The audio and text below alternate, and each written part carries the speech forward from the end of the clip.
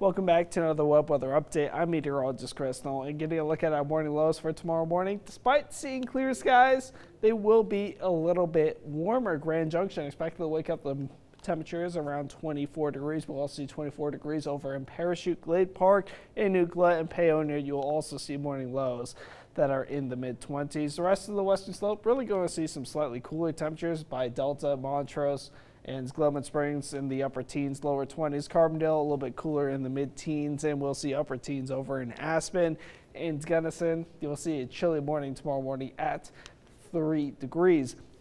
Overall, we can expect to continue to see mostly clear skies throughout the overnight hours, unless you're over in Gunnison, in which case you'll start to see a little bit more cloud cover move in during the later overnight hours, early morning hours, and well, we'll see mostly clear skies for tomorrow morning. Once again, we'll see a little bit more cloud cover as we move later in the day for tomorrow, closer towards the divide.